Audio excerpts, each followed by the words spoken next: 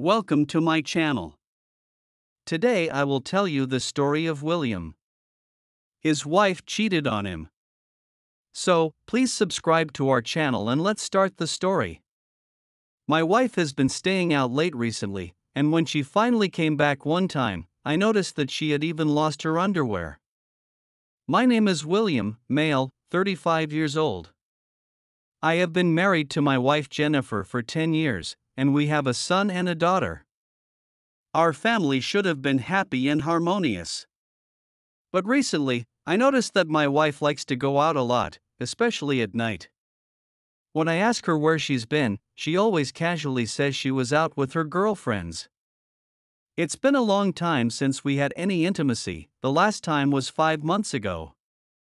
Thinking about this, I sigh every night, feeling suffocated by work pressure.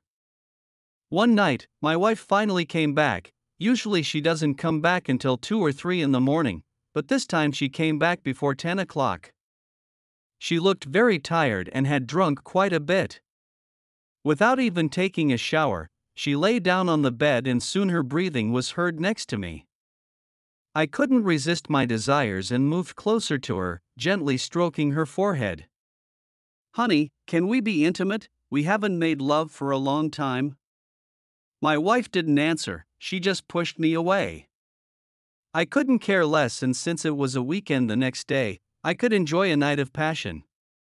Just as I took off my clothes, I suddenly noticed that my wife was wearing a skirt without anything underneath. She had nothing on. I felt surprised and had a bad feeling. Jennifer, wake up. Where are your underwear? Why can't I see them?" I questioned her, confused. She impatiently looked at me and continued lying in bed. When I took a taxi back, I had to use the bathroom urgently.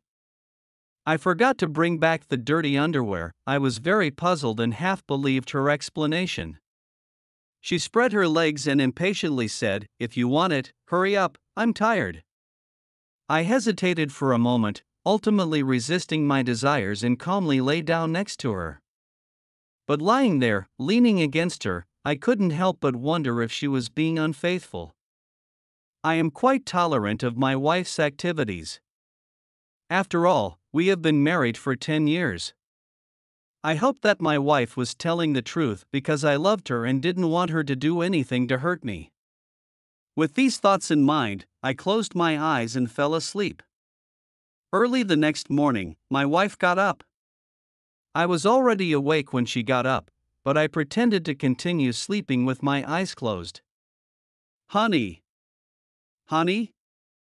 She pushed me.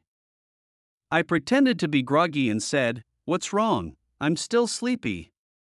My wife said, "I'm going out for drinks with my girlfriends and won't be back for lunch. Also, next month, the kids will be back from their grandparents' house, so be prepared." I gave a simple response, and my wife dressed and left the room. First, I needed to find out what my wife was really doing outside. Secondly, I needed to follow her discreetly after she left. I went to the balcony and saw my wife get into a Range Rover after leaving the apartment. I quickly went down to the garage, got into my Volkswagen, and caught up with her Range Rover before it left the neighborhood. I maintained a safe distance and wasn't noticed. The Range Rover stopped in front of a health club, and after my wife got out of the car, I saw her hugging and being intimate with a strange man. My heart sank, and I felt a sharp pain. I couldn't believe that my loving wife of 10 years was cheating on me. It's heartbreaking to think that my wife betrayed me. I didn't rush into the club to confront the cheating couple, but instead drove home, sat alone in a corner, and smoked a cigarette. Thinking about the past 10 years of marriage, I couldn't understand why she betrayed me. My heart was in pain. After what seemed like a long time, I took a deep breath and made a decision. I decided to get a divorce. However, divorce couldn't be done easily. Nowadays, the marriage law clearly states that divorce requires mutual consent and equal division of assets. If I were to apply for a divorce now, my hard-earned savings and the house I had worked so hard to buy would become someone else's achievement. So I decided to implement a plan. I had to find evidence of my wife's infidelity. With evidence, I could use legal means to protect my own interests. I contacted my childhood friend Jim, who had a factory where they assembled commonly used items like cameras. I knew he had the technology for installing mini cameras, so I asked him to help me install one to monitor my wife. When I arrived at his factory, I handed him one of my wife's high heels, which she often wore. I asked him if his technology was reliable and what would happen if the camera was discovered. Jim assured me that it was impossible to detect the camera he would install, as it was so small and well hidden. After installing the camera, I was satisfied with Jim's work. The red high heel showed no signs of a camera, only a tiny black dot that could be seen upon close inspection. I returned home, put the high heel back in the shoe rack, knowing that my wife would wear this favorite pair of high heels when she went out. The next day at noon, I greeted my wife sitting on the sofa watching videos, then drove to work. I spent the afternoon working at my desk and checked the time. It was almost time for my wife to leave. I used my phone to connect to the camera and saw my wife in high heels walking into a club, drinking with several well-dressed men, and then they began using foul language, and my wife, dressed up and seductive, even danced provocatively in front of these men. She undressed and twisted her buttocks in front of them, some of them even slapping her, making her moan as if in pain or pleasure. This was my wife, and seeing this scene clearly through the camera, I couldn't help but feel angry, hurt, and confused. Why would Jennifer, this woman, treat me like this? What did I do wrong? I couldn't help but smash a nearby teacup, startling the colleague who came in to submit a report. Seeing the revelry scene on my phone, my colleague chuckled and said, "Oh, so Mr. Wine, you watch these things in the office, huh? This woman looks good, nice figure too." I looked at him and replied calmly, "That's my wife." My colleague was shocked by my words. Collecting evidence, I decided to have a showdown with my wife when I got back home from work. When I got home, she was not there. I sat on the sofa, looking at the wedding photos on the wall and the family photo on the cabinet, feeling a sense of loneliness. Watching the video recorded during the day on my phone, my wife was chatting and laughing with a few bosses, looking flirtatious and debauched, which made me suspect if she had always been this way. As I looked at the family photo with my son and daughter, I started to feel more and more like they were not my biological children, which made me extremely uncomfortable and angry. After waiting for most of the night, my wife finally came back drunk. She looked like she had consumed a lot of alcohol, stumbling as she walked, leaning against the wall as she entered the living room. "You're finally back?" I looked at her, sounding ominous. My wife, unfazed by my tone, waved her hand. "There was traffic, so I came back late." "Wait for me to take a shower, and we can do it tonight." She then reached out to open the bathroom door. I stood up and stopped her directly, staring at her, saying, "You want to come back and clean up after getting dirty outside? Are you clean after that?" My wife looked at me in surprise, raising her voice. "Do you have a problem?" "I'm just going to take a shower. Why are you saying all this? Let's get a divorce," I said coolly. My wife became very angry, pushing me away, angrily saying, "William, are you crazy? Why do you want a divorce?" I took out my phone and played the video of her flirting with several bosses in the club, and she immediately froze, staring at me in disbelief. I said calmly, "How are you going to explain this now?" My wife exclaimed, "William, you monitored me." Smack, I slapped her across the face, angrily saying, "Jennifer, I'll tell you, I monitored you, so what? You betrayed me." I took out the divorce agreement from the drawer and threw it in her face. "Sign it now. The evidence is in my hands. You cheated first. You won't get a penny of this house or any of my assets." Jennifer was panicking now, completely losing the confidence she had before. She knelt on the ground, clinging to my legs, begging, "Please don't, husband, I don't want to leave you, I love you." "Husband," I kicked her away, angrily saying, "You still have the face to say you love me? When you were in bed with other men, did you ever say you loved me?" Jennifer started crying, tears and snot flowing, saying, "You don't understand, husband, don't you know what I've been through all these years?" "Why don't you ask me why I did this?" I sneered. "Stop pretending, you cheated. What other reasons do you have?" Jennifer shook her head. "No, husband, you've misunderstood. Years ago, our daughter Alice had an accident and needed 50,000 for surgery. At that time, you were working overseas and didn't have time to come back. By the time the money arrived, Alice was probably dead, so I..." At this, I furrowed my brows, remembering the incident. When I learned that our daughter Alice had been in an accident, I was very worried, but because I was overseas, it took a long time for the money to reach the bank. "Was there a secret behind it?" Jennifer continued. "So I borrowed money from an acquaintance, a boss, to pay for Alice's surgery in time. But later, I found myself fooled. The interest rate, which was supposed to be only 10%, had skyrocketed to 1 million in less than half a year. I couldn't repay it, so..." "So you sold yourself to pay off the debt?" I couldn't believe it. Tears streaming down her face, Jennifer nodded. "Yes, husband. I did it for our family."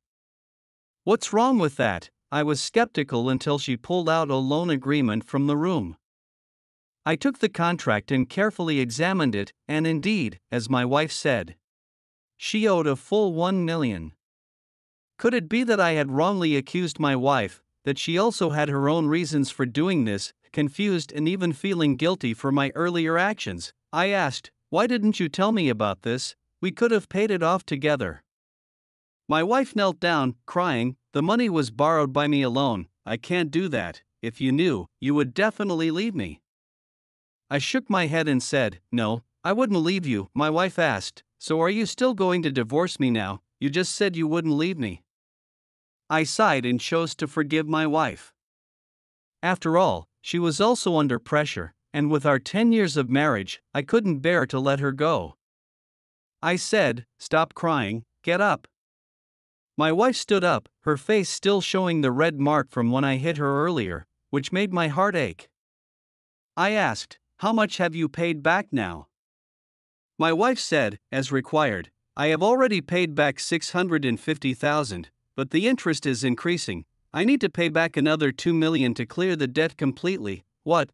You have to pay back 2 million more?" I widened my eyes, feeling incredulous. Looking at the contract in my hand, I decisively said, "No, we have to report this. You only borrowed 500,000 at first, and now that you have paid it back, you still have to pay back so much. This must be illegal. If we report it, they will not threaten you anymore." My wife grabbed my hand and shook her head, saying, "No, husband, the boss said if we dare to report it, they will retaliate, especially against our children." "What?"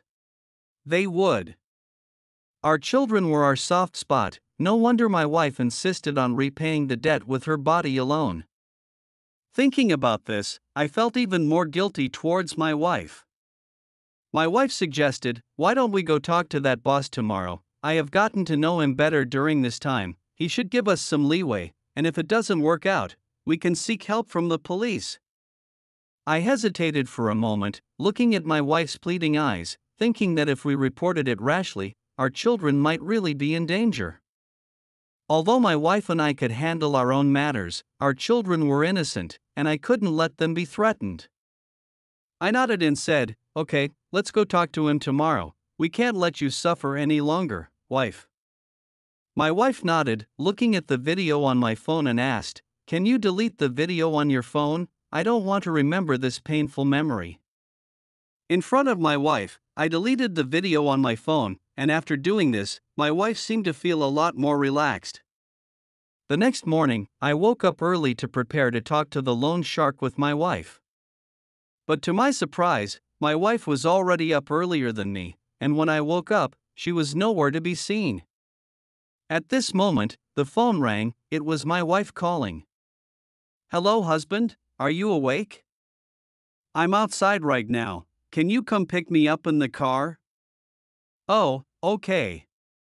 I hung up the phone and without much thought, I drove downstairs to pick up my wife. Following the address my wife gave me, I drove to a crossroads. Just as I was wondering where my wife was, I turned my head and saw a large truck coming straight towards me. Before I could react, despite turning the steering wheel fiercely, the large truck still hit me, my vision rolled, and then my consciousness blurred, and I passed out. When I woke up, I found myself in the hospital. I have a lot of plaster on my body. The doctor said I have multiple fractures all over my body and need to rest, but fortunately my life is saved. After the doctor left, I lay on the bed sighing, wondering how unlucky I am, and why did that big truck driver hit me? At this moment, I saw a familiar figure walking in at the door. It was my wife. Seeing my wife, I quickly asked, "How is it, honey? Have you settled the loan shark issue? If not, we should report it to the police." Loan shark? My wife showed a mocking expression, shrugged and said, "What loan shark? I don't understand what you are talking about."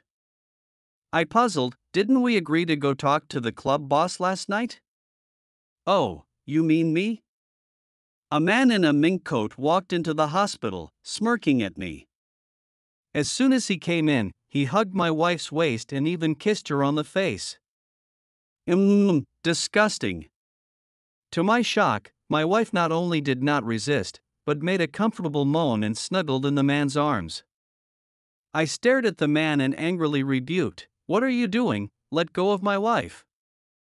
The man grinned, shook his head, and said, "You fool, can't you see if your wife is willing?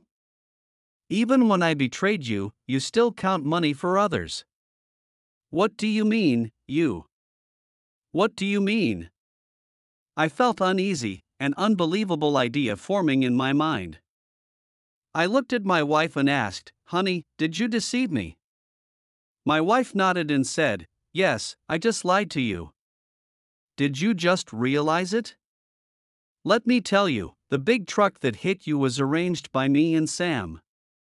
I never owed any money in the first place, that loan contract was fake, the purpose was to deceive you." Hearing this, I was shocked, a surge of anger rising in my heart. "Jennifer, why would you do this to me?" I roared aloud. My wife coldly responded, "Because you are poor, you are humble, you are incompetent." She said, "In these 10 years, I've had enough of you. If it weren't for your parents' house, do you think I would have married you? More importantly, compared to Sam, your skills in bed are too poor, and your penis is short and small, each time lasting less than 10 minutes, you can't satisfy me at all, whoever is with you is unlucky." Sam grabbed my wife's butt and laughed cynically, "William, do you now understand why your wife betrayed you? We had planned to collaborate, use a fake loan contract to deceive you, didn't expect you actually installed a camera in your wife's shoes. Don't worry, I have a lawyer to help with your divorce, guaranteeing that you will leave with nothing. Oh, by the way, those 2 children of yours, they are not yours at all. I've known Vivian for 10 years. We've had so much fun in your house back then, now looking back it's really exciting." I was shaking with anger, shouted at Sam, You 2 traitors." I almost couldn't catch my breath, I felt a surge of blood in my throat, and spat out a lot of blood. It was anger attacking my heart. When I woke up again, it was 7 days later. I received a text message from the bank, saying that my property had been legally transferred to Jennifer. And I lost my job because of this incident. The boss fired me because I hadn't been to work these days. A lawyer walked into the hospital room and said to me, "Hello, Mr. William, I am Ms. Jennifer's lawyer. According to the approval, you have divorced Ms. Jennifer and all your properties have voluntarily been transferred to her account. Here is your divorce agreement." "What, a divorce agreement?" I took the agreement, feeling extremely surprised. I asked, "Isn't divorce supposed to be mutual, and why are all my properties transferred to Jennifer's name?" The lawyer adjusted his glasses and pointed to the bottom of the agreement, saying, "This is your signature and your fingerprint, clearly stating that you voluntarily transferred the properties to your ex-wife Jennifer." Upon hearing this, I felt a surge of anger. "No, this is not possible. They must have pressed my fingerprint while I was unconscious," the lawyer shrugged and said, "I can't control that, as it's not my concern. My job is done, so I'll be leaving now." With a cold demeanor, he turned and left, leaving the room quiet. I stared at the agreement, feeling the urge to tear it up, but at that moment the doctor approached and delivered shocking news. "Hello, Mr. William, I am the doctor in charge of your surgery. You need to rest well after the surgery, and you also owe us 100,000 yuan for the operation. Please settle it now." "What, 100,000 yuan?" I was surprised and speechless. With my job and house gone, and now owing the hospital 100,000 yuan, a mountain of pressure weighed heavily on me, making it hard to breathe. Fortunately, I had a little money left in my bank account, but I still owed the hospital 50,000 yuan and was forced to leave. Limping back home with a plaster cast on my leg, I found a seal on the door with the word auction written on it. This Jennifer, she actually sold my house. I gritted my teeth in anger. But what could I do now? My house was gone, and I couldn't afford to sue or fight back. In despair, I arrived at a flyover and looked down at the river, contemplating jumping off. However, fear held me back, and I hesitated for a long time, ultimately unable to take the leap. "William, is that you, William?" Just as I was about to leave, a voice caught my attention. I turned to see a woman in a black work uniform standing before me. "You're Lucy." I recognized her. She was my college classmate and first love. We had lost touch after graduation, and it was unexpected to meet again in such circumstances. As my stomach growled, I suggested, "Can you treat me to a meal at the noodle shop nearby?" I recounted my story to Lucy. After hearing my ordeal, Lucy expressed sympathy. "William, I can't believe you went through all this. Your ex-wife is really heartless to treat you like that," she exclaimed. With a bitter smile, I finished the last bite of noodles and said, "I have nothing now, no job, no house. I don't know what to do." After pondering for a moment, Lucy offered, "Why don't you come work at my company?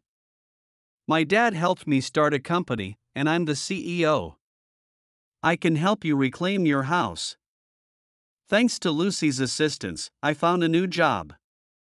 In the following month, I got along well with my colleagues at Lucy's company, and she even gave me an advance on my salary considering my situation. However, the hospital bills continued to weigh on my mind, and the situation with my ex-wife continued to affect me, making me feel gloomy. At a restaurant, Lucy treated the employees to a meal, with me in attendance. Colleagues praised Lucy for her leadership, toasts were made, and soon Lucy was visibly intoxicated, her face flushed. She waved her hand and said, "I'm not drinking anymore, I have to go, you guys continue eating." Several colleagues immediately stood up. "How about I drive you, CEO? My car is also fine." Lucy shook her head and suddenly pointed to me, saying, "William will take me home, you guys continue eating." I was a little surprised, noticing jealous looks from my colleagues towards me. And so, I took Lucy to the parking lot. She held my hand and occasionally rubbed against my arm, feeling a soft touch while making me feel a little heated. In the car, I reminded, "CEO, my injury has not healed yet, and my legs are not convenient, so driving may be slow." Lucy sat in the passenger seat, leaning on my shoulder, saying, "It's okay to drive slowly, we can chat. Also, don't call me CEO in private, it sounds awkward, just call me Lucy, that's what I like to be called by you." Touched by her sudden words, I blushed a bit, coughed, and drove away from the parking lot. On the way, we talked a lot. Lucy kept asking if I had missed her in the past 10 years, as she was my first girlfriend. Back at her house, still smelling of alcohol, she suddenly hugged me from behind and whispered in my ear, "William, I like you." I hesitated for a moment, turned around, only to find her stripped down to a sexy black lingerie. I swallowed and asked, "Lucy, what are you doing?" Lucy came in for a kiss, entwining with me, "Be with me, William, okay?" I couldn't resist and, looking at her so close, I let go of my rationality and indulged in desire. An hour later, she lay on my shoulder, saying, "Don't worry, William, I have contacted a friend abroad who is a hacker and can recover the data from your phone. Once you have evidence of your ex-wife's affair, the law will not spare her." I was very grateful and looked at Lucy. "Thank you so much, Lucy, I don't know how to repay you." Lucy smiled flirtatiously, hugging my neck, saying, "Then you can be with me from now on. Okay?" My heart pounded, and I nodded, saying okay. A few days later, I received a package downstairs at the company. Opening it, I was delighted to find the phone I had entrusted to Lucy to send to the hacker. I eagerly opened the phone and found that all the deleted videos and pictures had been recovered. Watching the evidence I had recorded of Jennifer's affair, I smirked and vowed to make this woman face the consequences of the law. I told Lucy about this, and she even found me a lawyer. The lawyer said that as long as there is evidence of Jennifer's affair, I can retrieve my property. But instead of rushing to submit the video to the court, I sent it to the family group chat, letting all relatives and friends see what kind of woman Jennifer really was. As expected, the video quickly spread in the group chat, and Jennifer's side of the relatives all knew about the matter. Jennifer, being concerned about losing face, immediately added me back on WeChat and messaged me, "William, you didn't delete the video, did you lie to me?" I coldly replied, "Let me tell you, Jennifer, I have already contacted the court to sue you. You cheated first and transferred my property without consent. Wait for the legal judgment." Jennifer panicked and started calling me, but I directly blocked her number, making her even more anxious. She sent a WeChat message saying, "Let's talk things over, William, I can give back your property and give you a lot of money." I asked, "Really?" Jennifer replied, "Yes, I'm not lying to you, but you have to come in person. Let's settle this privately," and so, according to the address, I came to a coffee shop. Entering the private room, I saw Jennifer sitting alone by the coffee table, staring at me coldly. She had become quite wealthy during this time, dressed in luxury, looking like she was doing well. Sitting in a chair, I asked, "How do you want to resolve this?" Jennifer took out a bag from under the table, filled with stacks of cash. She said, "I admit I cheated first and took your property. I'm sorry to you. Here is 1 million, take it, and let's call it even." I was tempted and reached for the bag, but Jennifer stopped me. She handed me a contract, saying, "This is a confidentiality agreement. Once you sign it, you can't sue me in court. From now on, we owe each other nothing." I chuckled in my heart, surprised that Jennifer could be so foolish. Just after signing the contract, she snatched it back, revealing a smirk of her successful scheme. Without warning, a group of thugs in black clothes burst in and forced me to the ground. I exclaimed, "Jennifer, are you playing me?" Jennifer smirked and said, "Yes, I am playing you. Did you really think I would just give you money? Today, you won't be able to leave this place." "Kill him," she ordered. I had never imagined she would try to kill me. What a wicked woman. Just as the thugs drew their knives and lunged at me, a group of police officers stormed in and swiftly apprehended Jennifer and her accomplices. Jennifer panicked and pointed at me, shouting, "William, you didn't keep the agreement." Unbeknownst to her, I had already alerted the police, and I had a pinhole camera installed in my clothes, recording the whole scene. Just having the video of Jennifer's infidelity wouldn't be enough for a legal case. I needed her to confess her crimes personally. Under interrogation with the hard evidence, Jennifer confessed to her crimes, and she was ultimately sentenced to 15 years in prison for attempted murder and extortion. The club owner, Sam, who was also involved, was sentenced as well. My assets were returned to me, and everything ended happily. In the end, I successfully married Lucy, the high-class beauty, and reached the pinnacle of my life.